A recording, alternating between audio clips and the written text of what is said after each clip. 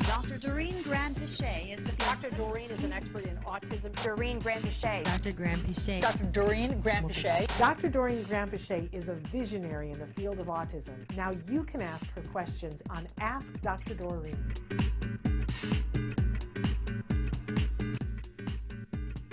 The question that Wendy asked yesterday is that her child eats only 10 things and won't eat anything else. And I said to her, okay, we will ask Dr. Granpeesheh about this, but I said, do me a favor, write in. I know she's going to ask, what are the 10 things he will eat? Mm-hmm. And I was she wrote right back, I was very interested in the 10 things that he will eat: grilled cheese, peanut butter sandwich on brown bread, Nutella sandwich, banana bread, a slice of apple, but not more than one slice of apple, hummus on naan bread, but not by choice, Ensure Calorie Plus, milk, and chocolate cake on a birthday only.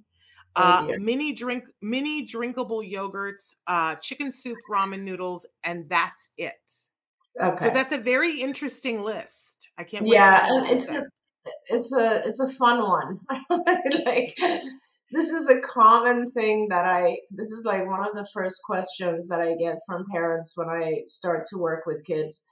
So, so I'm trying to answer this question without going into a massive lecture on how the gut works and all the things that we need. But let's take a look at the list. And the list is probably not the items that we want. So there's two concepts here. One is we want our child to eat a more varied diet, but that's one issue. And the other issue is the diet they have currently is not necessarily the diet we want. And that often happens because we're so nervous about our kids becoming pickier and narrowing their diet even further that we allow them to eat a whole bunch of stuff that we normally, under other circumstances, wouldn't allow them, like a lot of sugar, for instance. So let's not worry about the pickiness factor for a minute, and I know that's hard. Believe me, I know that's hard. And as a parent, we're always worried that the child may just not eat to the point that, it becomes very unhealthy. So you want to keep an eye on that, obviously, and you want to make sure that you have regular checkups with your pediatrician and there's nothing else going on that is of concern. Okay. So we're done that. Now we're going to look at the current list of items and we're going to actually narrow it. It's the opposite of what you're thinking, but believe me, you're going to reduce it by taking away certain things. First thing I want you to take away is milk, okay? And when you take away the milk, I'd like you to take it away for about 3 weeks and then see if that in itself doesn't broaden his diet.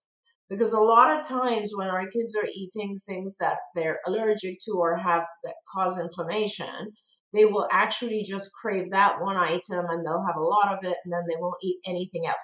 I actually experienced this with my own son when he was little, and milk was the culprit. And when I took milk away, his diet completely broadened.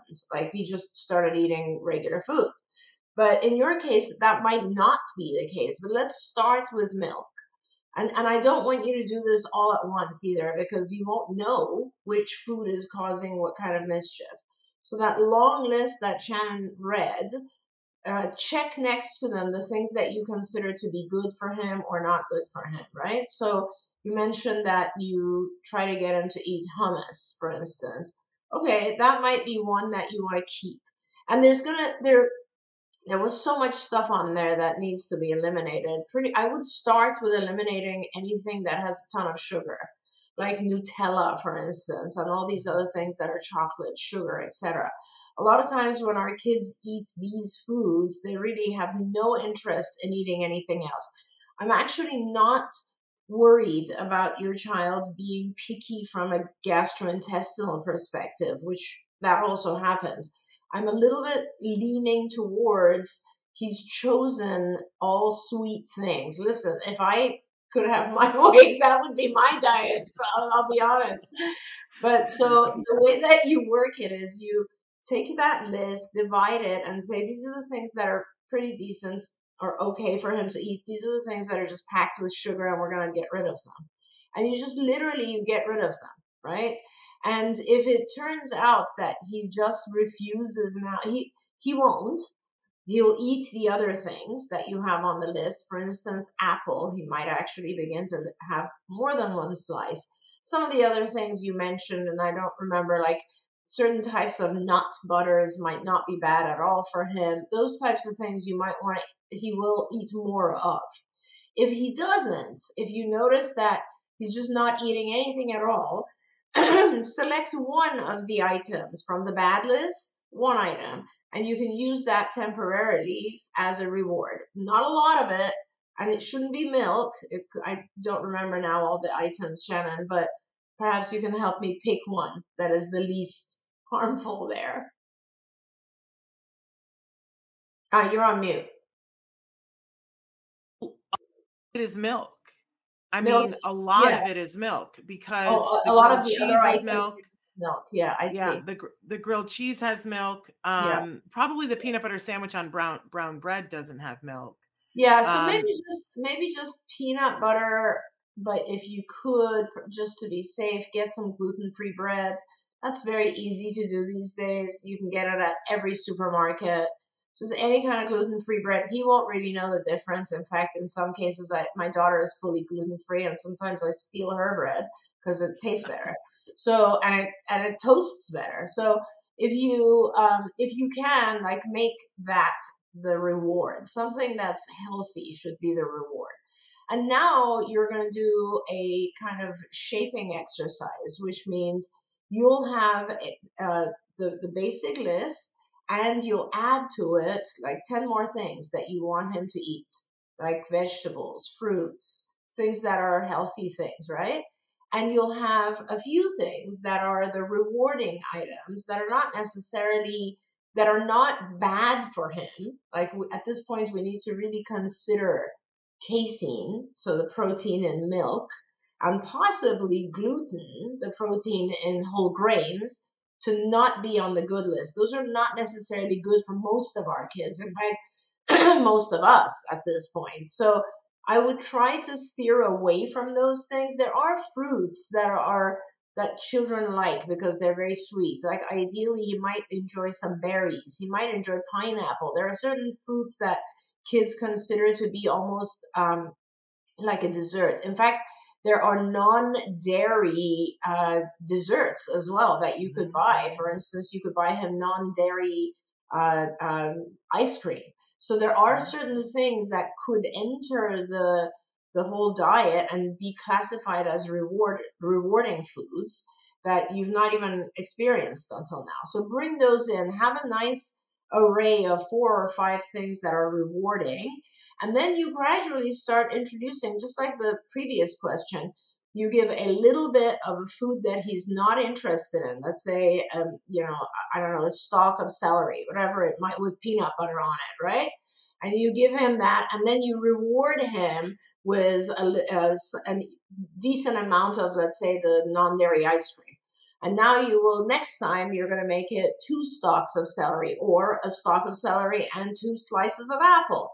And you gradually increase the foods that you want him to consume, while you're always rewarding with a medium average size of some sort of reward. And then over time, what you do is you increase the things that you want him to eat, and you gradually, very gradually decrease those desserts or those rewarding foods. And let's be honest, guys, that's what we do with our kids. And that's just how we do everything with food, right? If we all were allowed, we would all just eat massive amounts of dessert or whatever it is that we all like. But in this case, what you're doing is just regulating, and you're shifting it. And a lot of times parents don't do this. You know how to do this. You just don't do it because you're scared that he will stop eating. I promise you, he will not stop eating. In fact, the reverse will happen. He will open up and start consuming other types of foods. I'll tell you, my son was about, I think, maybe 2 or 3. He had just started writing phonetically, and he was drinking a massive amount of milk. And at this time, I was like, what is going on? He's an adult now. He's 23. So this is years and years ago. And I would look and I noticed that he had these dark rings around his eyes, and all he ever wanted was milk. And I was like, you know what? We're going to get rid of milk and we're going to see what happens. And this is 23 years ago when we didn't have that many choices. Like the only other milk that was out there was soy. And if you were lucky, you could get a hold of almond milk, right? But it was very hard to get a hold of. Nowadays, there's everything. There's soy and rice. Oh yeah, in those days we had rice milk actually as well. But like you have almond, you have oats, you have so many options. And so what I did is I replaced his milk with initially soy, and then I realized soy is not good for boys, and then I switched it over to rice milk. And he started, there was a period of time where he wasn't allowed to drink any milk at all, and he really missed it. But he had started to develop an appetite, and now he was eating other foods. And then when I gave him his first, introduction to rice milk, and I sweetened it a little bit I put a little bit of vanilla in there and made it taste good.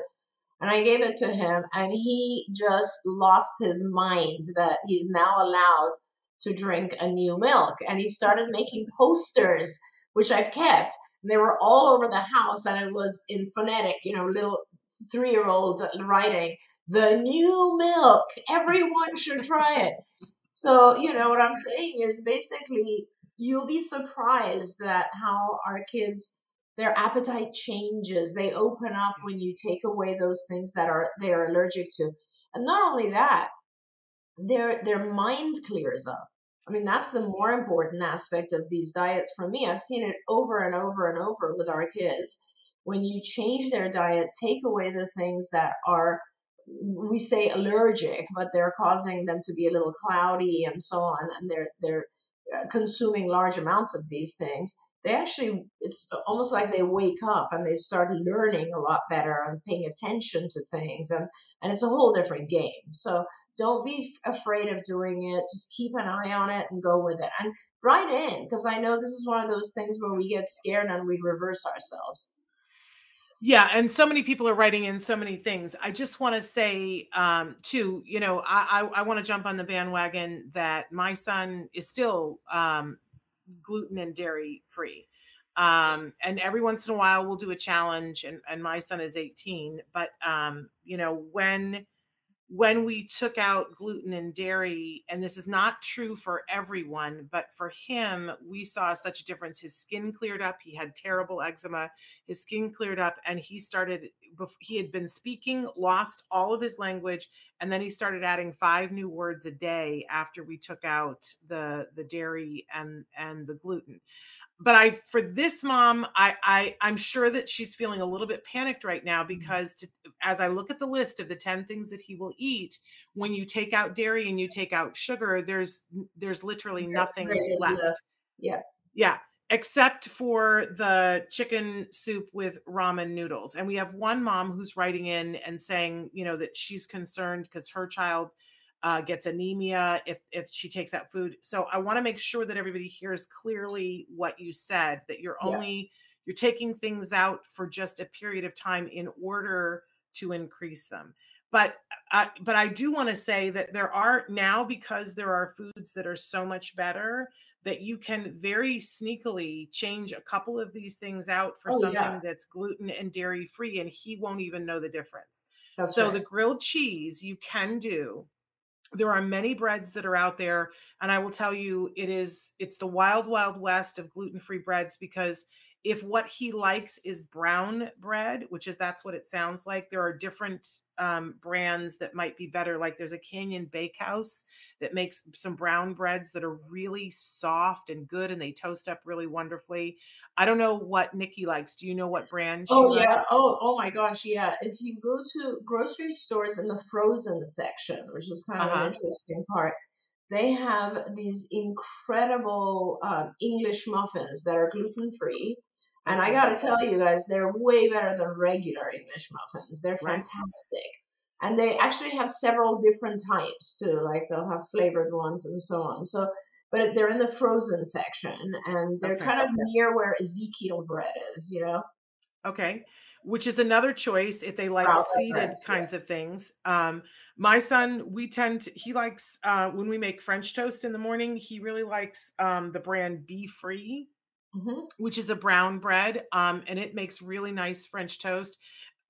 Excuse me, but he really is loving right now the Trader Joe's gluten-free English muffins. Right. They're There very you go. interesting and different.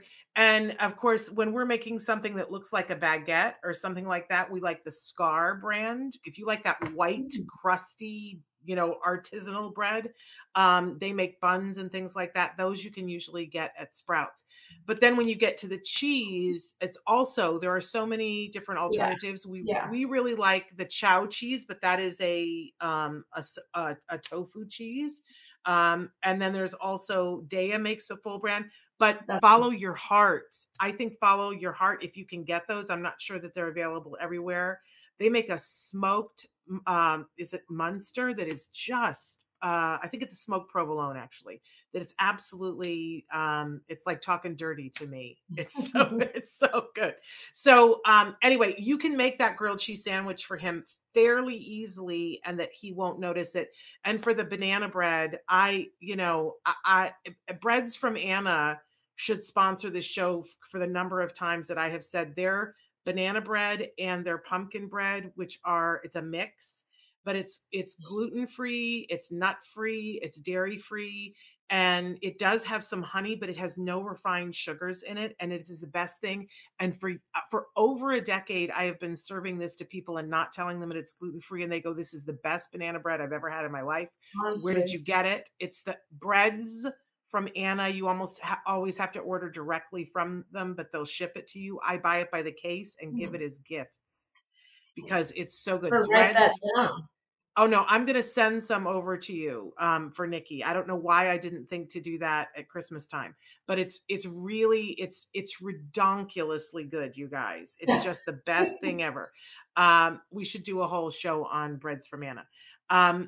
So anyway, those are the two that jump out at me that I'm like, easy peasy. He will be able to do those. And the thing is, Shannon, sorry to interrupt, but like I see Amanda's Okay. drinking coconut bliss. That's you can add things Yes. to his diet, which I'm pretty sure he will start to show interest in because, like, kids, like maybe he hasn't been exposed to some of these things. Yes, absolutely. And it is this weird sort of equation that when you take that thing out, because this is all milk, and when you take that milk out, he's going to be able to taste other things. And Yeah. if you doubt that, we talked about this 3 weeks ago before we went on break. What is the documentary? Super Size Me, where a person who eats a good diet goes and eats just McDonald's for 30 days and you see the difference in him and he stops eating vegetables. He's like, I don't even want a vegetable anymore. Yeah. Because your palate, I don't know, it has some sort of effect upon you. And listen, people used to come up to me in restaurants and they would watch my son eating vegetables, just shoving them in his mouth. And they would go, how is it that you do that? And I didn't know at the time it was because we weren't allowing him to eat sugar. We weren't allowing him to eat gluten and dairy. And so he would shove snow peas in his mouth like they were candy, Yeah. And so it does work. Obviously, Dr. Granpeesheh is not telling you to starve a child. Let's be very clear. Yeah. That is not what she's saying at all.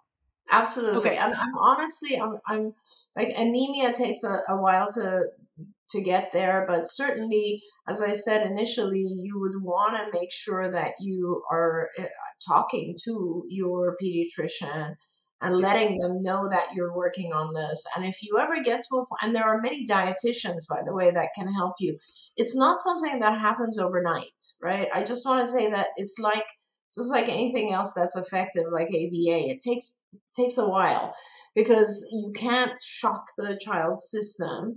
It'll intrude in other aspects of his life. But so you want to do it gradually and you want to give it time. But I will say, you guys, in my mind, if there are two things that are the most effective things on how our kids learn and thrive in life, one is ABA and the other one is the appropriate foods. Like if you can change what your child eats, that's probably one of the most powerful things you can do for your child and for ourselves at this point. I mean, you know, I am one of those people that I like to learn about what's going on in our environment, and everything I study and I read and I listen to has to do with the toxicity of our food and our environment, and unfortunately our soil now, where our food grows in that soil and all that. So, you know, if you're doing this, look at it as a positive step. Don't look at it as a I'm stuck because my child won't eat anything. Look at it as take control of it and say, you know what, I'm going to get my child on a majorly healthy diet this year, and this is my goal. And then go for it. There we go.